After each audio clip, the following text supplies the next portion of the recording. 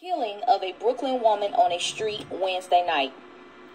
As captured in surveillance footage recently released by authorities, the suspect seen wearing black leggings, a black top, and a silver belt, carrying a white purse, exits a white sedan and casually shoots the victim.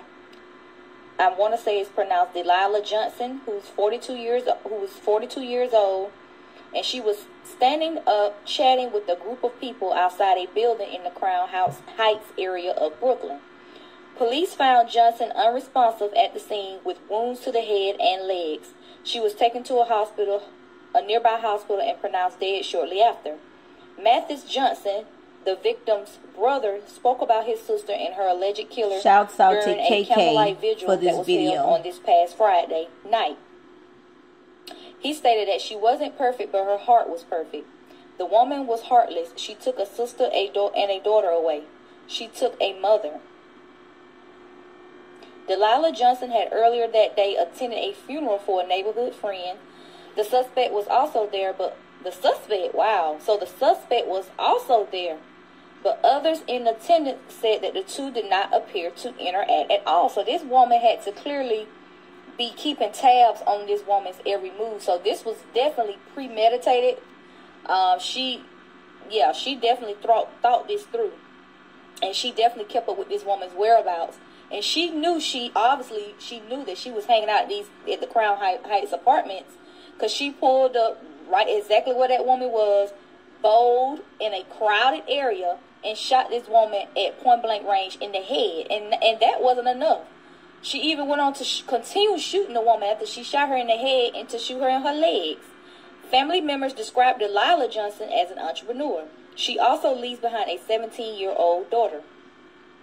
The suspect is described as a dark-skinned adult female, approximately in her mid-20s, heavy build, long blonde hair, and was last seen wearing,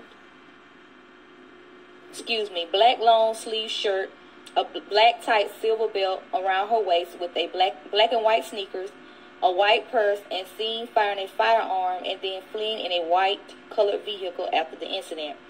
As of Saturday morning, no arrests have been made and the investigation remains ongoing. The public is urged to submit any tips about the crime to NYPD's Crime Stoppers hotline, and I'll have that information in the description. But I watched the video, and that is crazy. I mean, she literally just got out of her car like it was just an everyday, casual day. Just, okay, I'm just getting out, going on about my business. You would think she was getting out her car to maybe chat with some of the other people that was standing out, but she just walked out and went straight up to this woman and killed her and got right on back in her car like it was nothing. That is cold-blooded. And then for her to be at the funeral earlier that day, the suspect was at the funeral with the victim, and they said they didn't interact. So eventually she's going to be arrested. People obviously know who she is, because there already have been witnesses who have seen her prior to.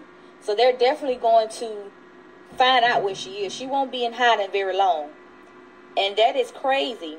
New York has been among the major American cities to see a significant uptick in violence that is gun-related crimes in the most recent months. Late last month, 10 people were injured near a laundromat in Queens after 2 gunmen opened fire and fled the scene on mopeds. Police believe that incident to be gang-related, as 3 of the victims were known members of one of the gangs. So yeah, that's why a lot of people are moving out of New York. You got a lot of people, that do move in, but you also got way more people moving out than moving in. And that's how a lot of them end up in the South and in the slower areas like Georgia and Florida, because they feel like, things will be a little bit more calmer, even though there's crime all over, but it's not as intense. And anytime you're living in those tri-states, those inner city areas, those metropolitan areas, even in Atlanta, you living in the city, it's beautiful during the day, but the crime rate is extremely high in those type of areas, because you just got one big melting pot of so many different walks of life. You got people who do reside there, born and raised, But then you also have your tourists and your visitors and people there for work and people there for business or trying to make a name for themselves. You just got all these different people that like to come to those areas. Atlanta, New York, Hollywood. Those places are just heavily populated, and there's so much crime in those areas. But that is very unfortunate what happened to this woman. Her name hasn't been released, but the suspect's name hasn't been released, if I'm not mistaken. The victim name has, which is Dalia.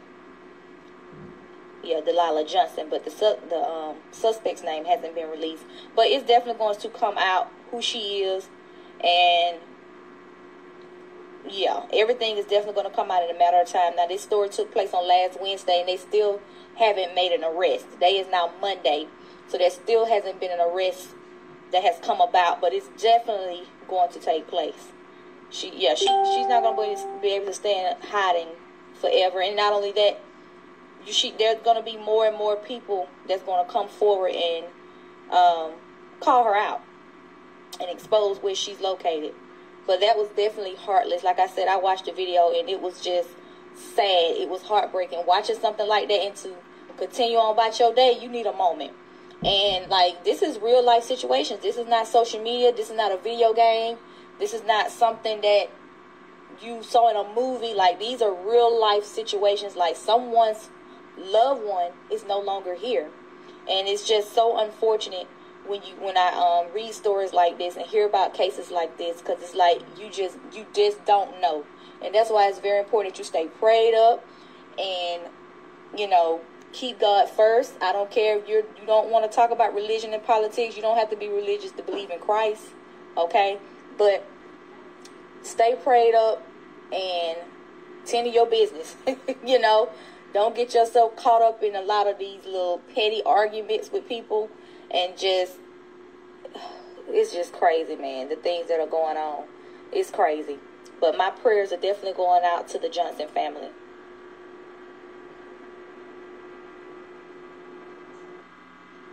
Okay, I do want to go ahead and add that this woman was considered a family friend. So, wow. So, this was very close to home. Now, I kind of suspect that it did have to be close to home, because if this was someone who was at a funeral just earlier with the victim, there maybe have been some type of, mutual relationship. But Ken of the Brooklyn woman says the victim was lured to her death with a phone call, and that the person who took her life was a family friend. They recognized her from the footage, and that's why I said she's not going to be on the run very long. They're going to catch her. They stated that people have stated that she was on the block with them. She got a phone call, and when she got the phone call, she said, "I'll be right back." This is coming from her friend Sean Johnson, and this is what he recalled on Friday, referring to Dalia Johnson. 20 minutes later, somebody called him, and they told him that she got shot, and he was in disbelief. He couldn't believe it. And the police, of course, had released 2 zoomed-in photos of the suspected person on Friday. And family members said they recognized her from the snapshot showing the woman's face. Police are, oh, wow. And this is Dalia's mother. She said, "I know her." She said, "She used to stay with us. She slept in my bed and ate my food." That is crazy. Wow. Oh, my goodness. I hope it ain't got nothing to do with no man. Whatever the case may be, she didn't deserve to die. But that's just the first thing come to my mind. Like, is this somehow associated with some relationship type thing? One of the victim's younger sisters, Hadija, called the suspect a family friend who came to our family events, celebrations, holidays, whatever you want to call it. Wow. The motive, of course, is still unclear. But another sister stated, by the name of Khadijah, she said, "I know in my heart that somebody called her and knew what it was and set my sister up. Nobody can tell me otherwise." Dalia, I think it's Dalia, was talking on the phone and on a crowded Prospect Heights Tuesday around 9:40 p.m. when a woman with a purse walked up to her and blasted her in the head. before nonchalantly walking back to her car.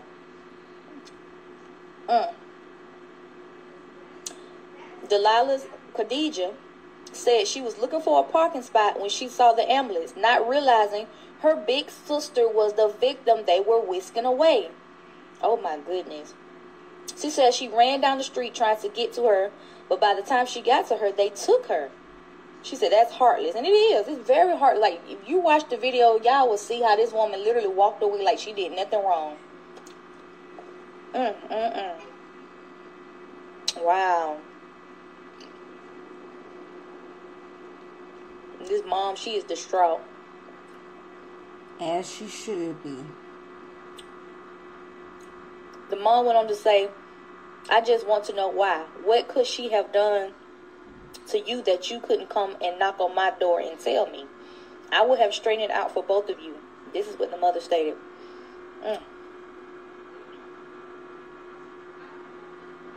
Oh, wow.